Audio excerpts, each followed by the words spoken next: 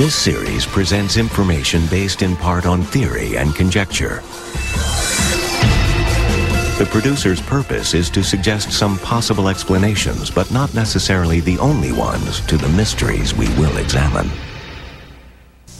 In 1964, two crewmen aboard an Alaskan freighter captured on film the eruption of a giant earthquake. While taking shots of the dock below, it struck. As the earth trembled, the harbor was sucked dry. A chasm opened beside the ship. A huge tidal wave smashed in. Much of Alaska was shaken apart.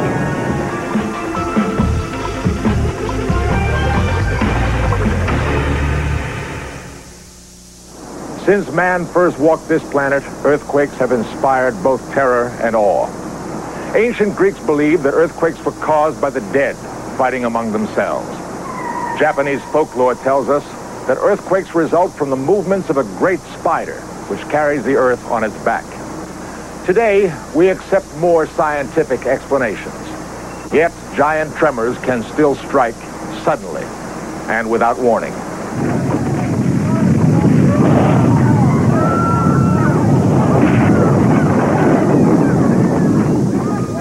On April 18, 1906, an earthquake shattered San Francisco. It was caused by a huge rupture in the fault line that runs below the city. A Hollywood film recreated that disaster.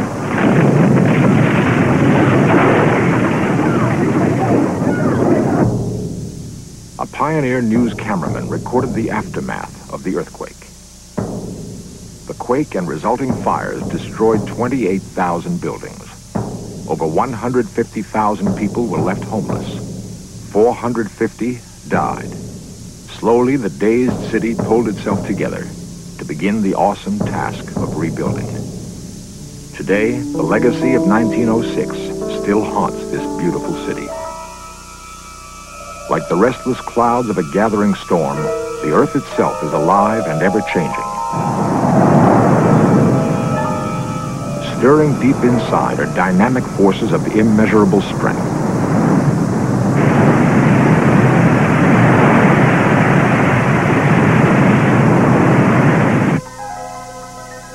Science has learned only recently that the Earth's crust is divided into a dozen gigantic blocks or plates. Most of the world's earthquakes strike along the seams of these plates. Together they form a huge mosaic on the Earth's surface. Nearly all of North America, plus a large part of the Atlantic Ocean, make up a block called the North American Plate.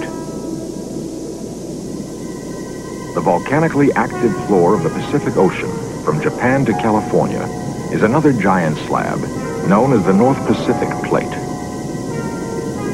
About 80 miles thick, each plate is under constant pressure to move. Driven by enormous forces that we know very little about, they float like rafts on the Earth's soft mantle. Yet they do not float freely. Where they touch, there is constant strain and pressure. Each plate struggles to push, bump, and drive past the other.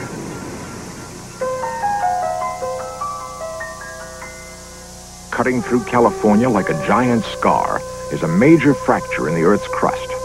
It is known as the San Andreas Fault.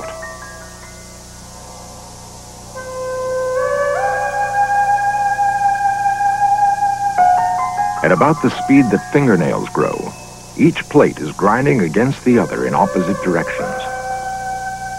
Over thousands of years, the fault's slow movement has displaced the course of riverbeds. In the city of Hollister in central California, the earth on either side of the San Andreas Fault moves freely and relatively quickly. Curbstones and sidewalks throughout the city are warped and displaced by the gradual slippage along the fault. The continuous movement of the ground leaves fences bent and twisted. At a nearby winery, solid block concrete walls are creeping away from their supports. It is dramatic evidence of an active fault.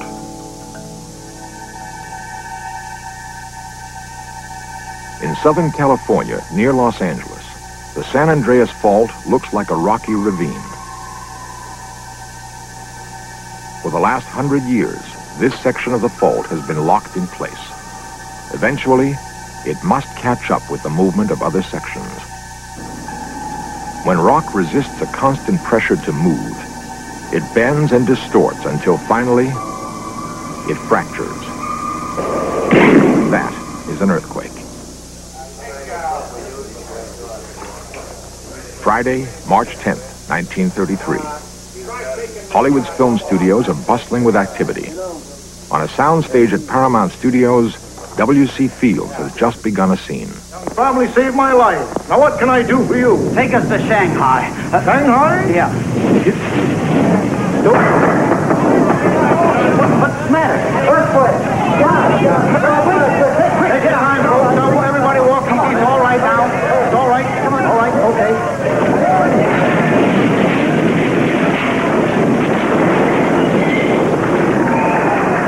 Hollywood is heavily shaken, but the earthquake's power is centered in the city of Long Beach, 40 miles away.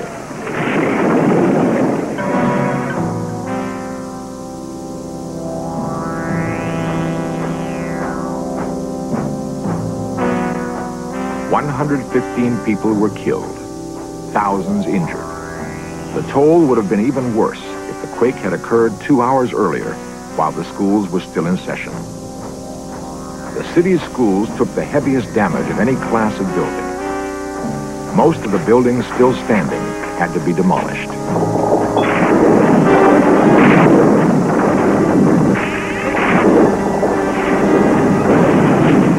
Though its effect was devastating, the tremor that jolted Long Beach was only of moderate power.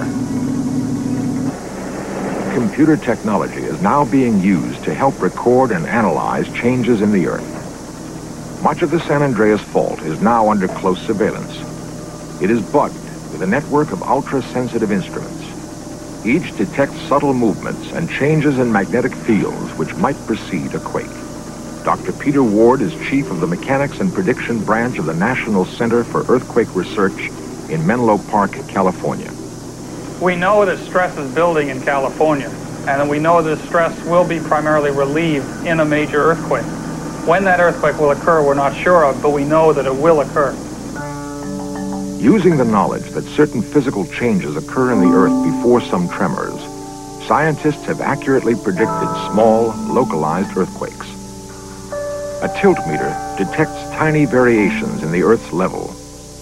Slight movements are sometimes a signal that an earthquake will take place. Powerful laser beams measure the movements of Earth along the fault line, checking for sudden changes. Much of the San Andreas Fault is highly active. In central California, about 10 earthquakes are recorded every day.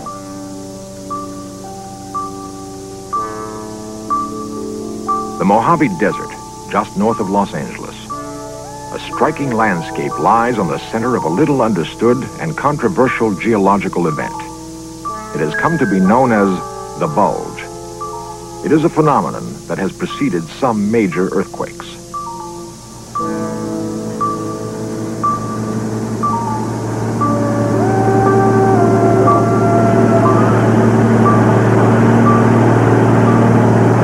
For 15 years, a vast area along the San Andreas Fault has been forced upward a full 10 inches. It may be a signal of a giant quake to come.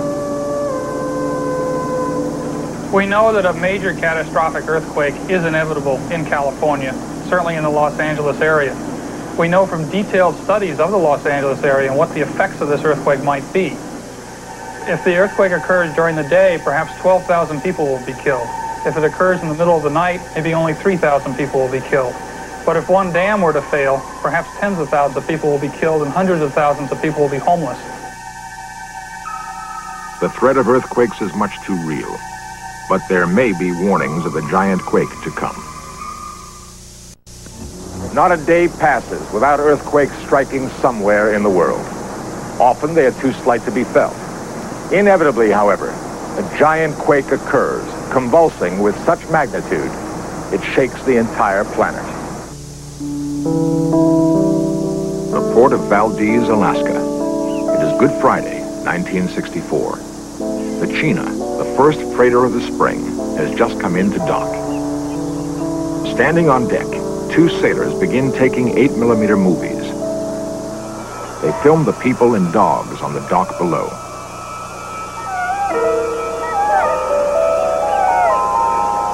At 5:36 p.m., the Earth begins to rumble.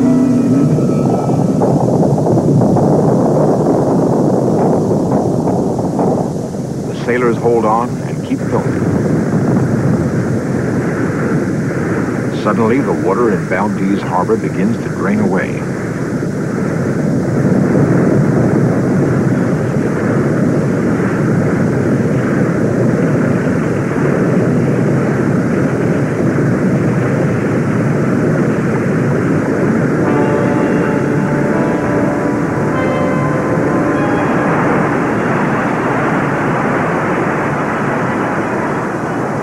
Formed 20 miles at sea, a 50-foot tidal wave smashes into Valdez Harbor. Anchorage, Homer, Seward, jolted with a force equal to thousands of atomic bombs. Tidal waves sweep Kodiak and Cordova. 500,000 square miles feel the effect. Downed power lines explode oil tanks, which blaze uncontrolled. Broken gas mains set houses aflame. In Anchorage, the central business district is all but demolished.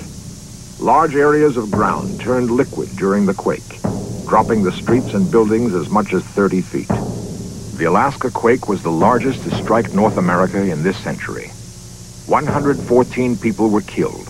Nearly 5,000 were left homeless. Valdez Harbor was destroyed.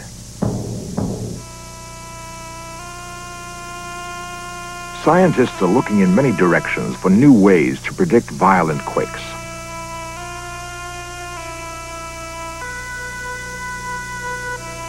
Up to 12 billion light years away, like fixed beacons in space, are points of light called quasars. They emit regular bursts of high-frequency radio energy. Radio antennas on opposite sides of the San Andreas Fault receive and measure signals from a quasar. By comparing the arrival times of these signals, minute movements of the Earth's crust can be detected. Subtle changes in the San Andreas Fault now reveal themselves in 3 dimensions. A sudden variation may be an early signal of a forming earthquake. Unusual animal behavior before earthquakes has been reported for hundreds of years. Zookeepers have noticed monkeys and chimps act strangely just before quakes. They stay low to the ground and will not enter their shelters. Many household dogs have also seemed to know that a tremor is coming. They often bark for no reason or wander nervously around a room.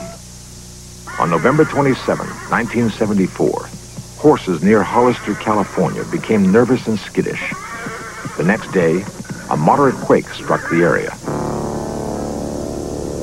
A unique experiment is testing the idea that animals can predict earthquakes. The subjects are common cockroaches. A sensitive monitor continually records their level of activity, looking for sudden changes. It seems almost funny that a nervous cockroach may herald a major catastrophe. But it could turn out that the Earth's oldest living inhabitant could tell us something about our planet. At the University of California, scientists create their own earthquakes.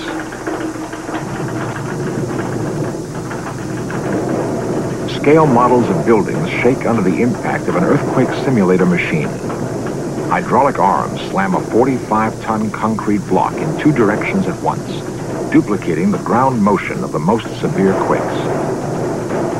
Information gained from such tests may lead to new building standards and possibly save countless lives.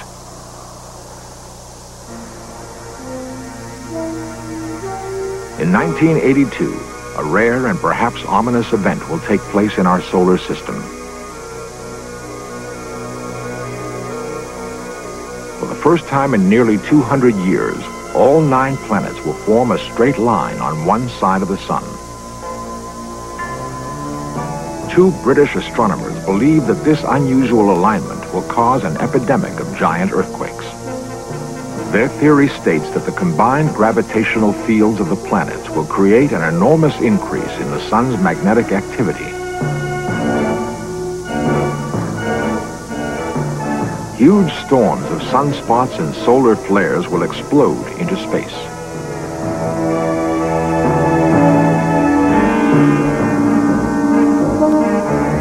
Radiation from the turbulent surface of the sun will severely affect the Earth's atmosphere.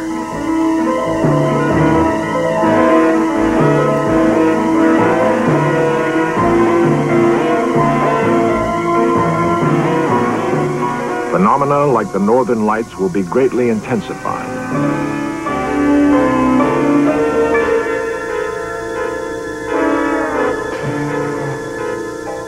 Prevailing patterns of world weather will be radically altered.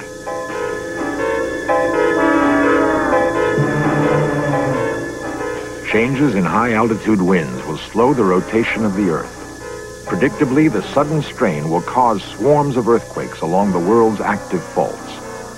If this theory holds up, the strained fault line near San Francisco would be highly vulnerable. 10 miles south of San Francisco, hundreds of houses stand on unstable ground directly above the San Andreas Fault. In the last several years, the backyards of numerous homes have eroded away. They've dropped into the fault. A large tremor on this area would have a devastating effect.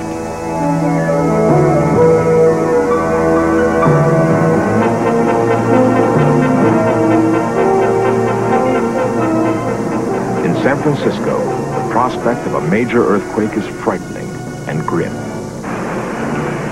Every morning, as thousands of commuters swell its population, San Francisco becomes a setting for potential disaster. That a great quake will jolt this city is, to scientists, inevitable. Many seismologists believe it is already overdue. Several detailed studies of the city have been made. They project what would happen if a tremor the size of the 1906 quake occurred again. It is a bleak scenario. Suddenly, the earth begins to tremble and sway. In the crowded financial district, high-rise buildings shiver and sway like blades of grass. Inside, people are flung across rooms. Fires break out. Elevators jam. Walls crack and collapse. Plate glass windows pop out of their frames. Large chunks of broken glass sail through the city's streets. Most of this area stands on unstable landfill. As the earth continues to shake, much of the soil turns to liquid. The street level drops instantly. Earthquake-proof skyscrapers fall into the void. Along Chinatown's famed Grant Street, the shaking is severe. Built almost entirely of unreinforced brick, it is especially susceptible to tremors. Virtually all of Chinatown collapses in on itself. It becomes a mass graveyard. Loose bricks and balconies are the first to go. Throughout the city, parapets, ornamental sculpture, and facades smash down on the people below.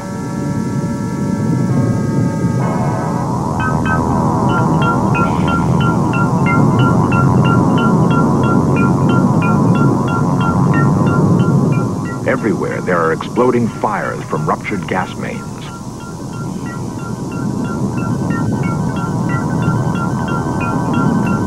Cars on the freeways are tossed about like little toys. Sections of asphalt break away in huge chunks. The elevated highways slither, then fall. The cars below are crushed.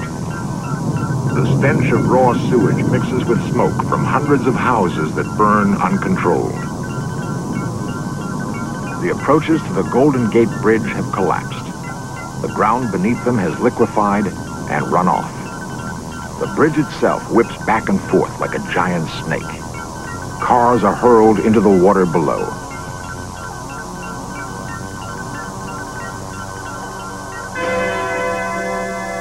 The human toll is enormous. At least 10,000 are dead. 300,000 are injured. Nearly everyone is homeless. This is the projection for a disaster that probably will occur. We just don't know when. Perhaps one day we will predict and control our planet's violent quakes. Until then, we are well advised to look for warnings in any form and heed them if there's time.